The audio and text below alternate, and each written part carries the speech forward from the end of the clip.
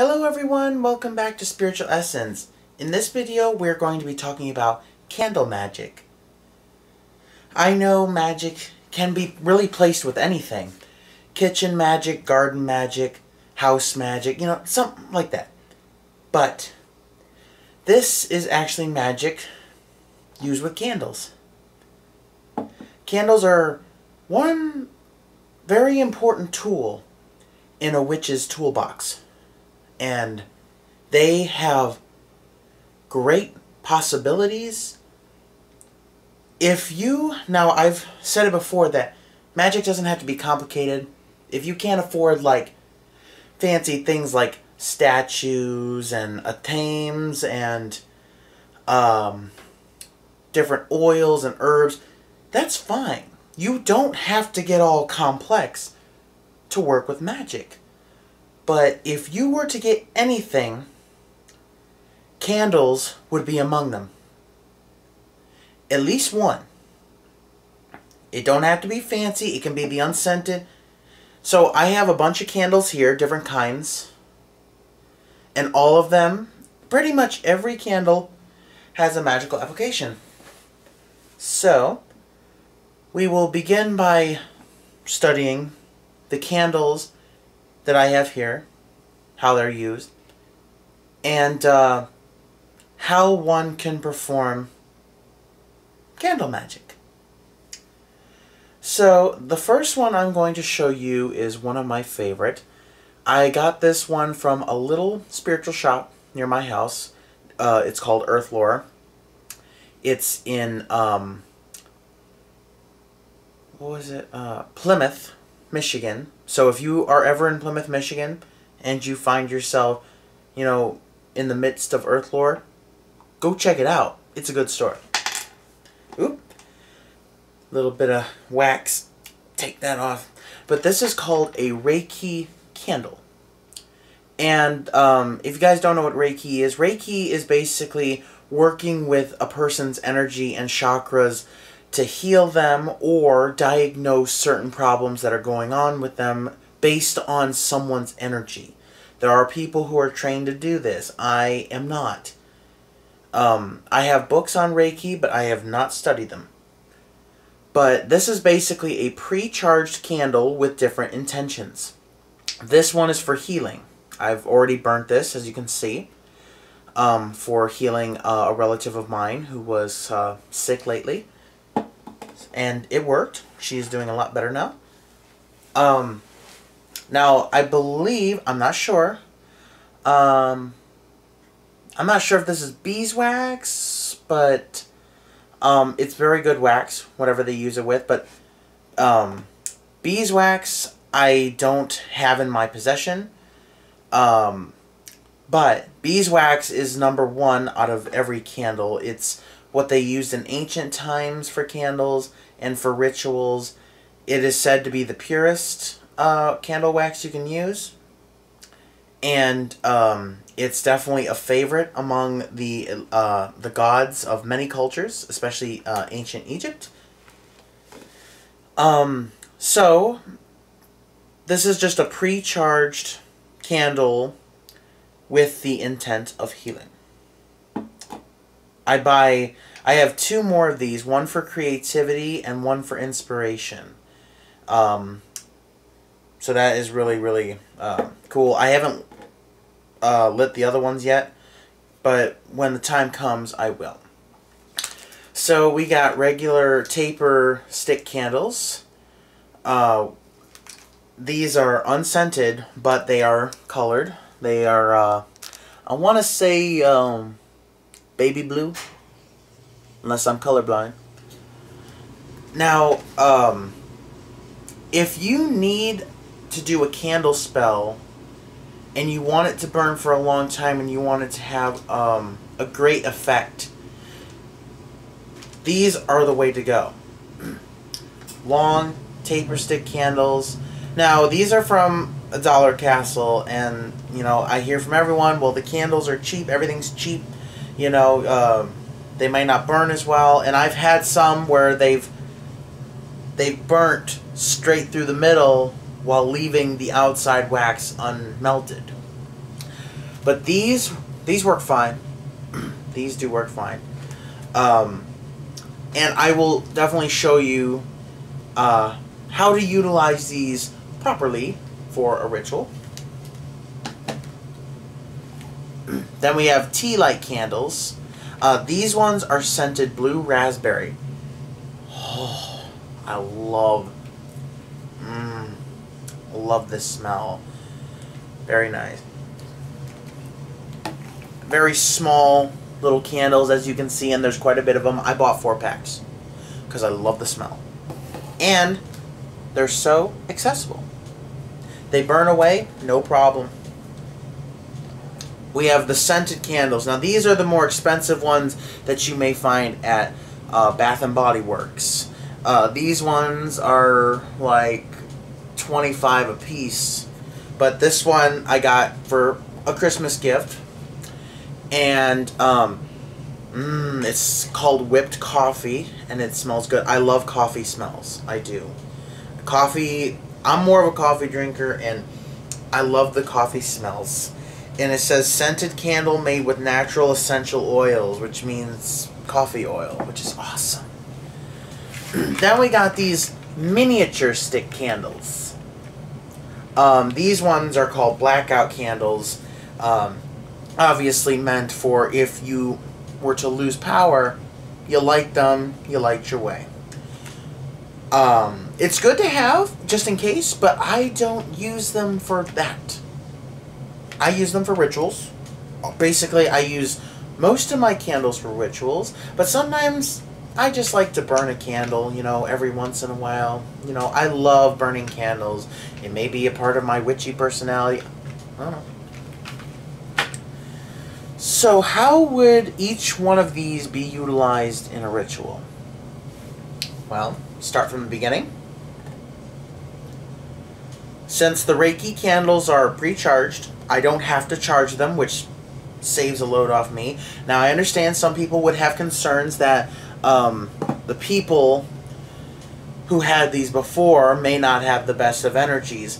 Well, this is part of a spiritual store. I'm sure they know what they're doing. These people have been around for a long time.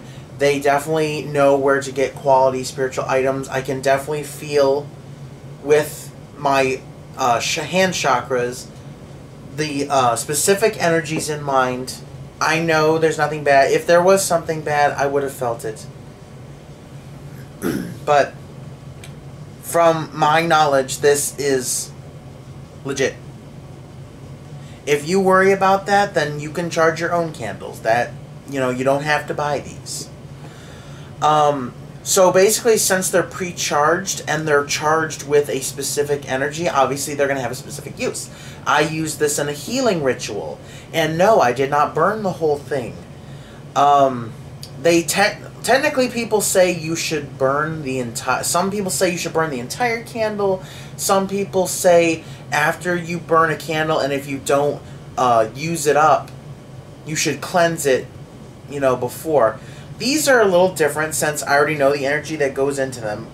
I know what it's for, and if I need to use another ritual to, you know, for healing, I can bring it out for that. There's going to be no corruption of energy there because I'm only going to use it for the specific healing rituals.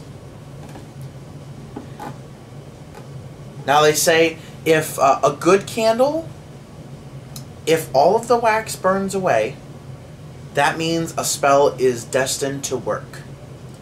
Because along with the wax, the energy goes up into the atmosphere too. It is released and vaporized with the candle wax. And that's why, another reason why people use beeswax candles, because it usually tends to burn up all of the wax. I've heard different things about soy candles. You know, some say they do work well, and some say they don't. I don't use them. Now, let's say you were to buy a pack like this of regular stick candles. They're non-scented. They're colored, though.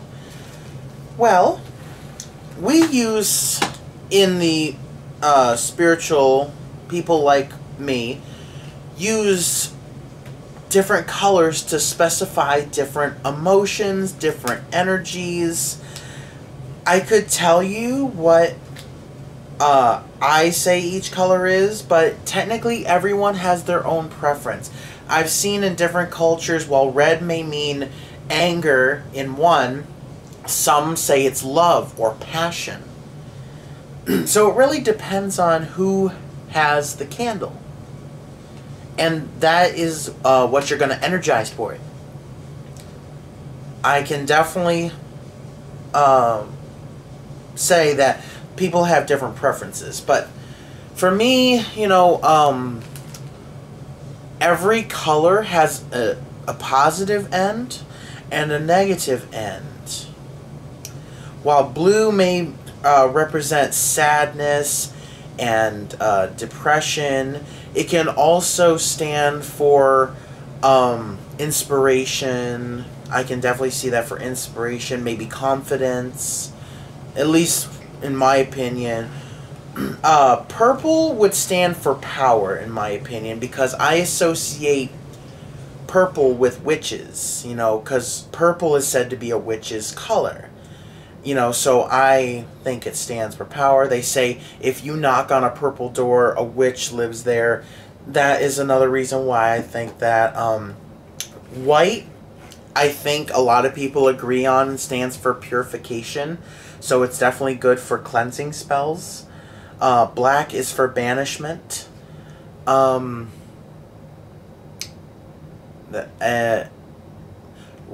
to me, can have the upside too.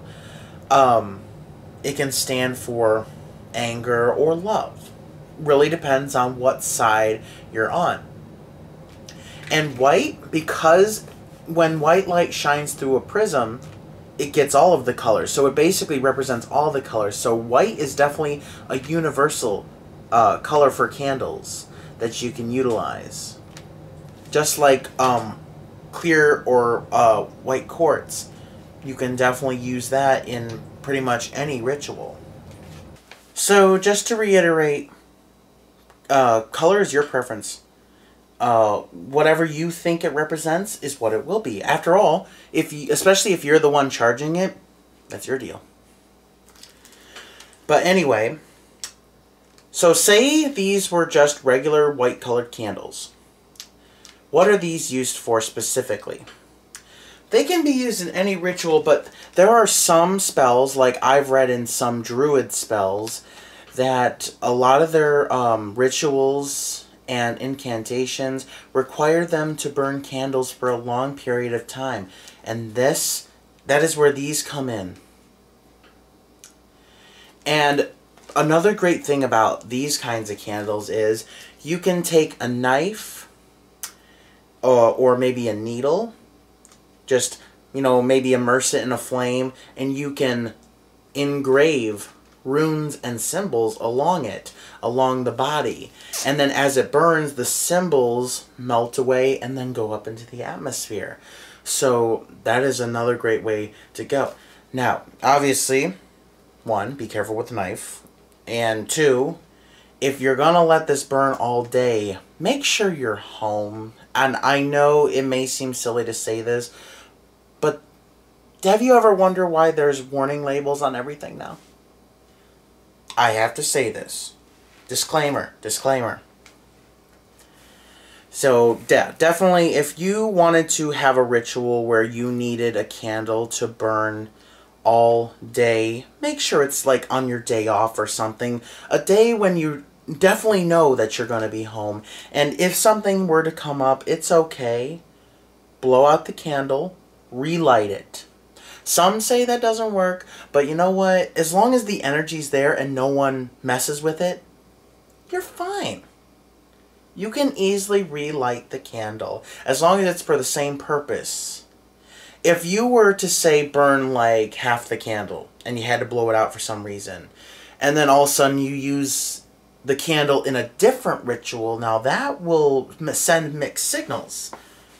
After all, you can't be using one half of the candle, you know, in a love spell, and then use the next one for, like, let's say a revenge spell, that would mess your world up.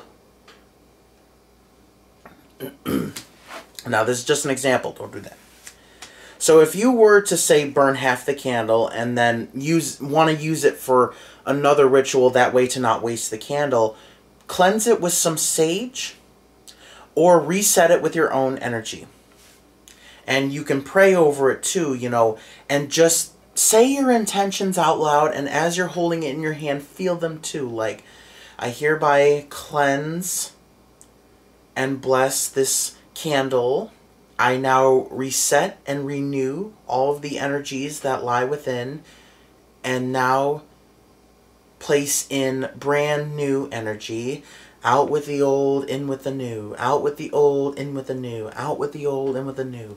You know, something like to that effect. And say it as many times as you feel, because you definitely do not want mixed signals whenever you do a spell. Crossover, not good. So these are very good for spells in which you need to perform for a long period of time. Some people's rituals last all night. Some last all day. Some are only for a couple of hours. Mine never go over an hour.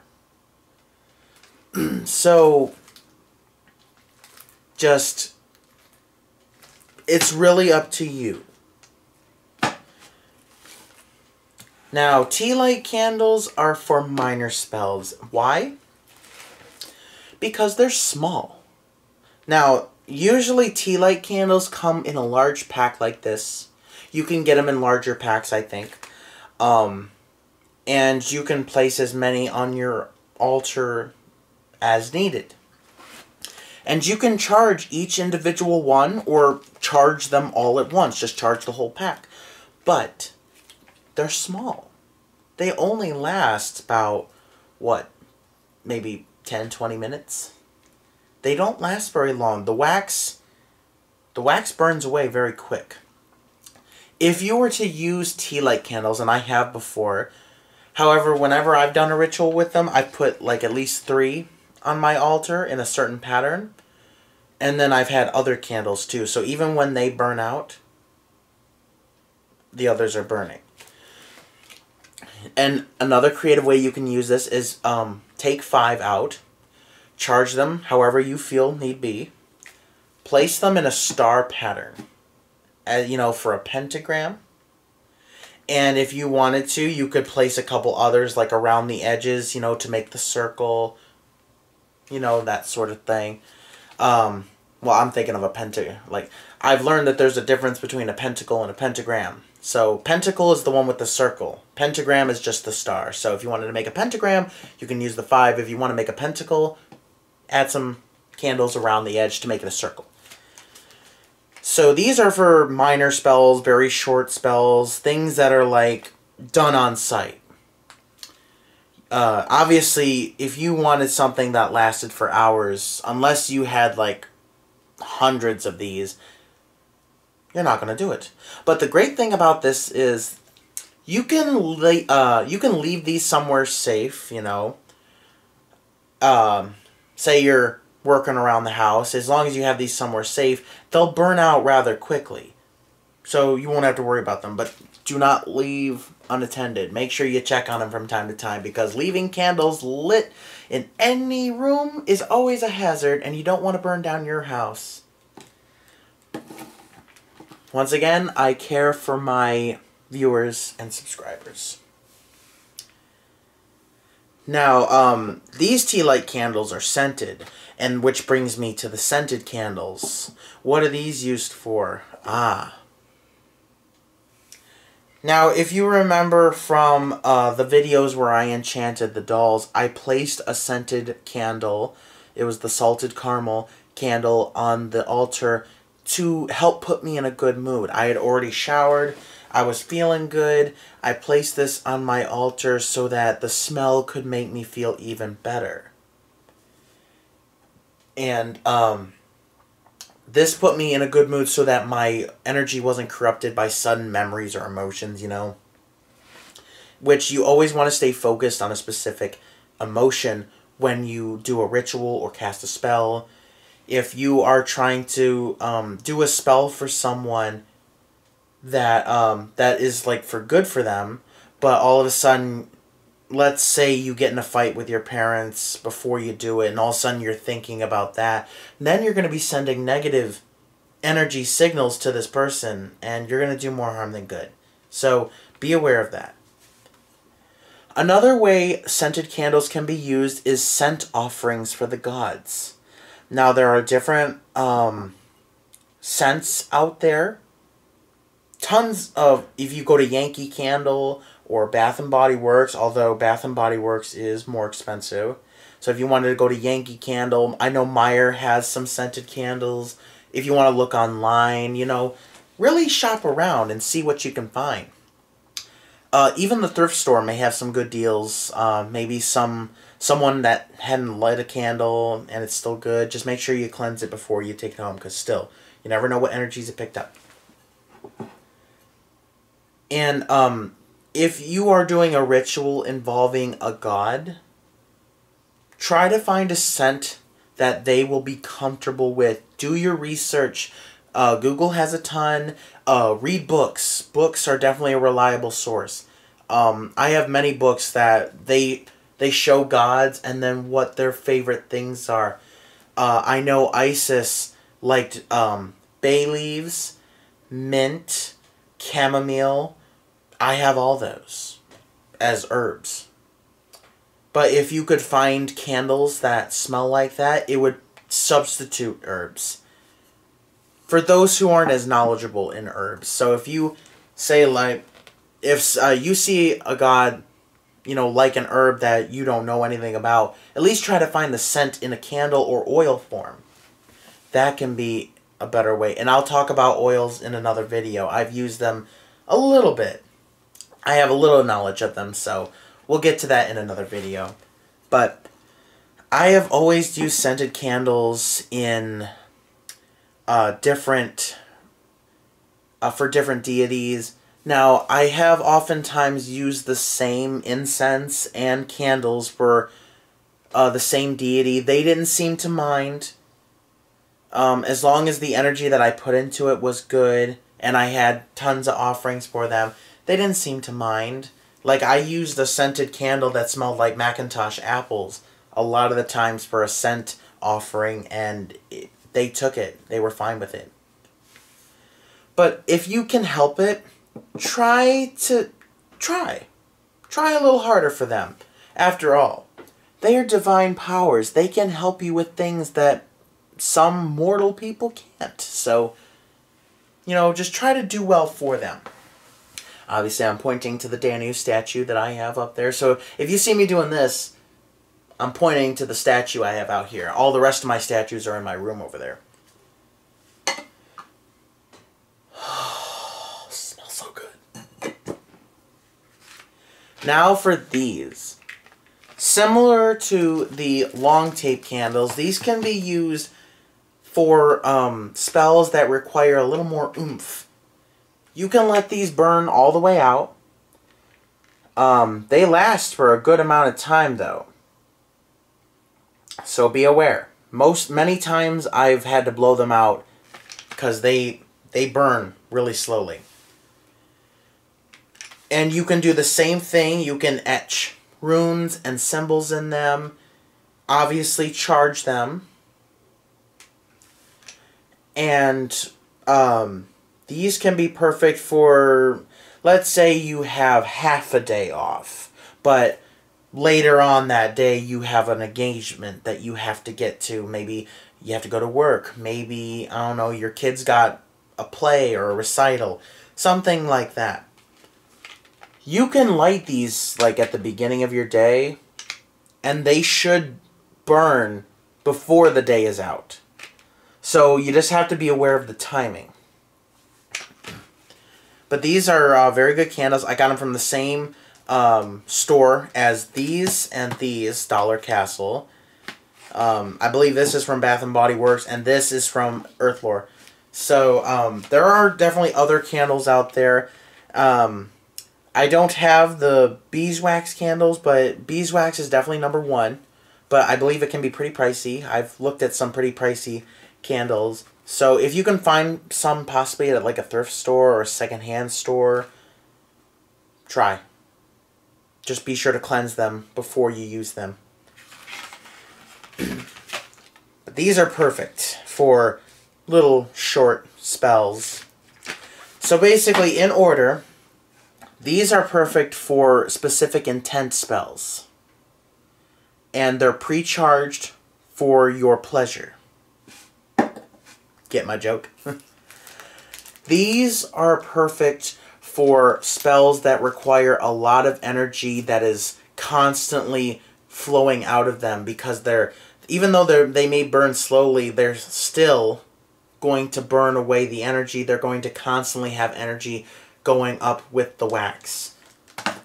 These are perfect for short spells if you're in a hurry, or if you just want to do a quick offering for candles. Now, candles do count as offerings, even the unscented ones. It's the energy they feed off of. If you want to get them a scented one, go right ahead. But regular candles count as offerings too. There have been many times when I placed unscented candles for gods, and they didn't say boo. They loved the energy, actually, that I placed into them, which I always want to make them feel comfortable. Yeah, but these are for short little spells or quick little offerings that you want to make. These are perfect for scent offerings. Just make sure that you get scents specific to that deity, because I don't think all deities would be happy that you use the same scent for every god. The ones I've worked with haven't had a problem with it, but you never know, some might. And then these are perfect for spells that may take half a day. They're not as quick as these, but they will do in a pinch, and these are perfectly fine. If they don't burn all the way, you can blow them out and then relight them later. Just make sure it's for the same intended purpose, or else havoc could be wrought.